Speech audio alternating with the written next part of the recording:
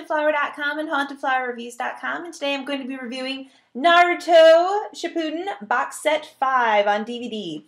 It has 12 episodes 54 through 65, original and uncut.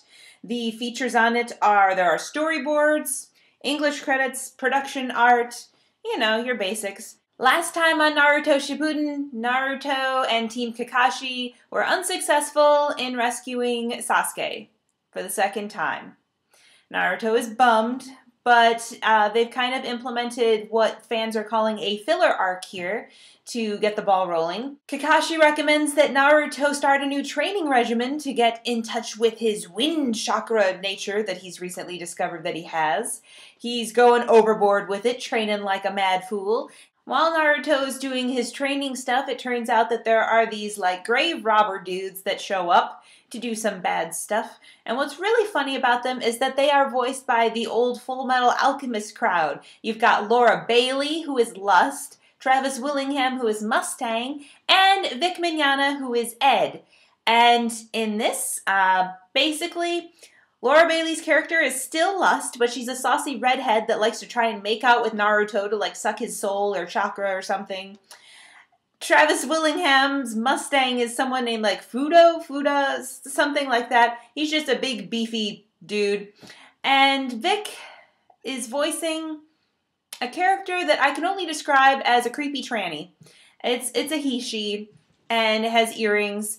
And what's really hilarious is that whenever it yells something, like it has like a move that it yells, like what it does, it sounds just like Ed, coming out of a creepy he/she woman. I'm sorry, it's the truth. That's what's going on here.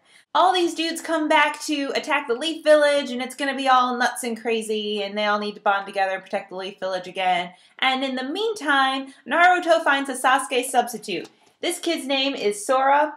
He likes to walk around with Wolverine claws, and apparently he can turn beastie. Like, he unwraps his bandages and his hand turns into beast hand, and then he's like, rawr!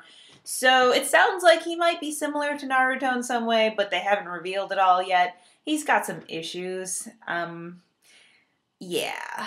So instead of chasing Sasuke around and trying to bring Sasuke back, Naruto's going to chase this guy. He's going to be the new one that got away during this time period. As far as sets go, this one was a little underwhelming. Let's say 1, 2, 3, and 4 were all like really awesome because we're all grown up, we're training hard, we're doing important things, and all the while we're going back to get Sasuke at some point. You know, first we tried to save Gaara, and then we tried to save Sasuke, and now we're hanging out with Vic the Tranny and his crew and Wolverine wannabe.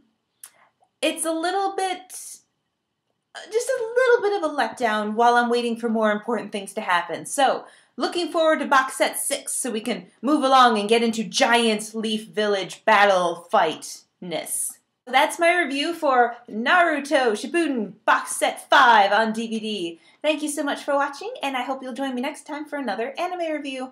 Bye! For more reviews and to find out about free contest giveaways, go to hauntedflowerreviews.com. My reviews are also available as a podcast on iTunes. Search for Haunted Flower Reviews and subscribe and leave us feedback and comments. Our store is hauntedflower.com, where we specialize in fantastic licensed apparel from movies, TV shows, video games, anime, and more. You can find us on Facebook at facebook.com/hauntedflower and Twitter at haunted_flower. If you're local to the Indianapolis area, visit indiemojo.com for details on how you can win free screening passes.